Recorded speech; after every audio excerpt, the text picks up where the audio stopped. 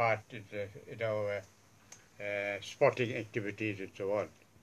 So that kept them busy, and they never thought so much about the living condition as such.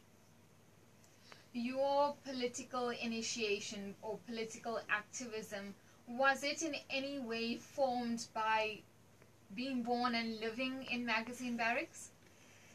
To an extent, yes. When I was at Magazine Barracks, we had a group of youngsters who were always together, and we formed what we call a Rose Club. It was a Communist Party club among all our comrades here, and we used to use that platform to explain the conditions that prevailed in the Magazine Barracks. And when you were forced to leave, what was that like?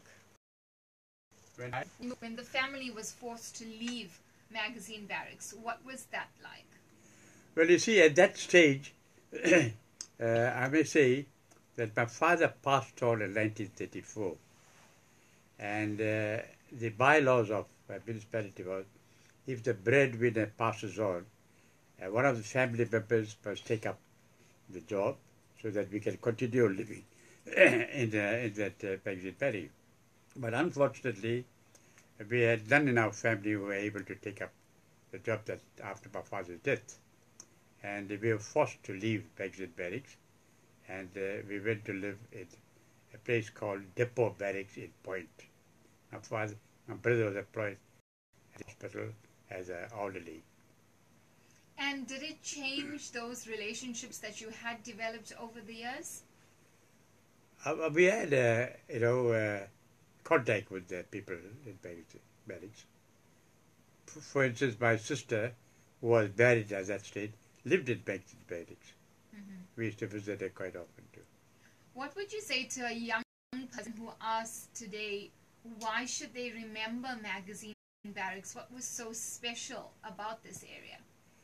Well, let me put it this way. We loved living in Magazine Barracks in spite of all the conditions that prevailed.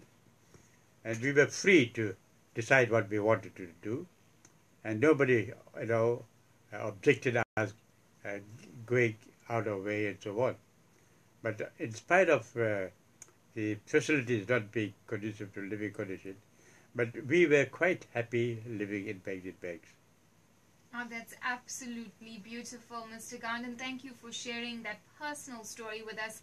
Kiru, such a beautiful memory and such beautiful stories, but why aren't these well documented?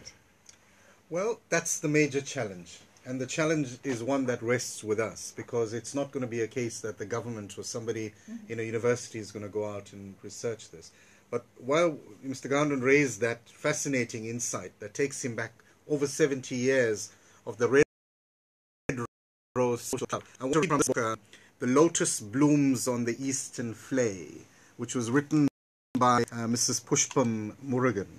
And this is a seminal work on the history of that barracks and that community. So as he's pointed out, in spite of all the challenges there, they welded a community together. When they look back on it, the people I interview look back on the Magazine Barracks with great warmth in spite of what they faced.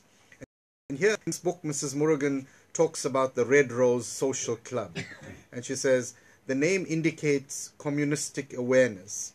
These members also met at the bachelor's cottage, and they named the area Stalingrad. A son born to one of the members was named Stalin. The Young Communist League was organized in Magazine Barracks. The Guardian, that's a newspaper, was distributed by the members, and the clubhouse was a center where members met to play darts, cards, carom board. That's something we forget about, carom board. Okay? And play music. And there's a lovely picture here of the members of the Red Rose Club.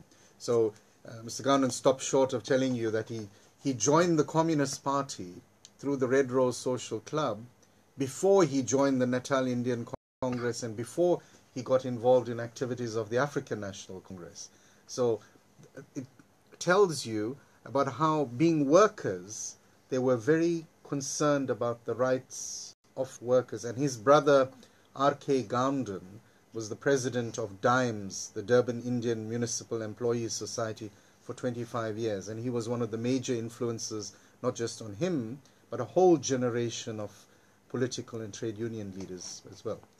A fascinating history, and we're going through that this evening on Walk the Talk. It's approaching 7:30. Remember, you can call on 089-310-8789 or WhatsApp any questions you may have on 071-613-7803. Diresh is standing by to take your calls.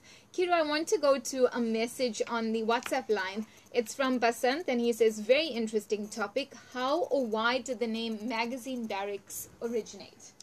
Right, that's the stuff of legend also, because in the course of my own research, and my family comes from Magazine Barracks, although I was born in Chatsworth, the name comes from a military depot that stored magazine rounds, magazine powder, and so on. So this comes from the military history of that area. Around Ordnance Road, a piece of land was given to the military for these purposes.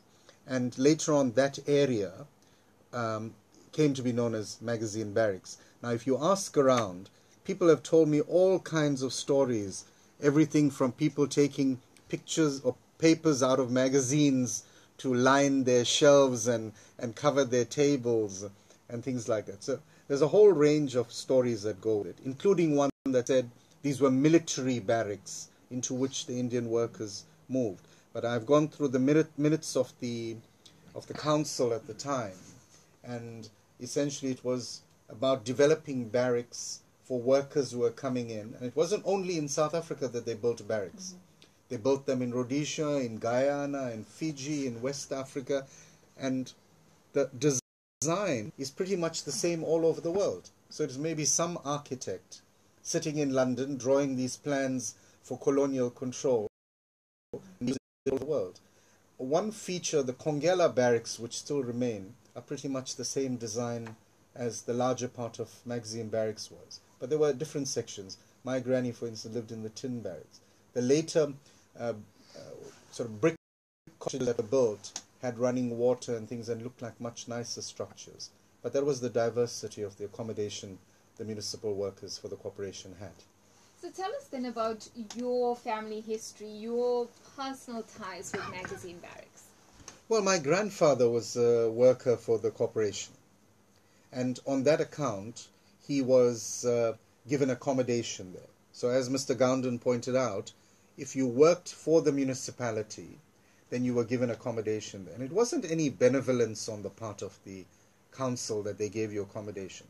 They wanted workers nearby to their places of work so they could be on time and that they could have a controlled and settled labor force.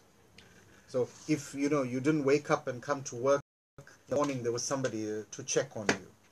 So you couldn't be cutting work. So if you live far away and you called in sick and things like that, didn't allow to happen in the Magazine Barracks itself. So that's an aspect of the history I've been picking up from the trade union records, because DIMES, which really was the forefront of trade union activism in South Africa, and we're talking about right across communities, white, colored, Indian, and African trade unions, DIMES was a leading force. So DIMES today is now morphed into the South African Municipal Workers Union. So it bequeathed a very powerful heritage, and R.K. Gandon was one of the people we must credit for creating trade unionism in the country. And it all starts at the Magazine Barracks.